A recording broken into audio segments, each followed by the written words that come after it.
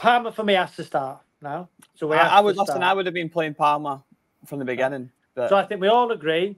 It'd be the same back four if Shaw's not ready. Mm-hmm. The two pivots look like it's going to be Mainu and Rice. Mm-hmm. Bellingham's going to play in the 10 and Kane will start. So your two positions are the outside right and the outside left. Will it be Ford and Saka, or will it be Palmer, put Saka on the left for a bit of pace, or stick with Foden? Will it be Gordon on the left? Because Palmer has to start. So if Palmer starts on the right, Bellingham as the 10, the options are Gordon, Saka, or Foden on the left with Kane.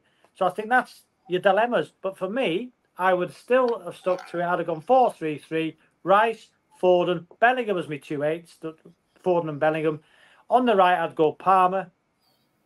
On the left, I would go Saka because of his pace. And with his left foot, the problem you've got on the left-hand side, is when Trippier plays there, when he gets on the outside, he's not whipping balls in with his left foot.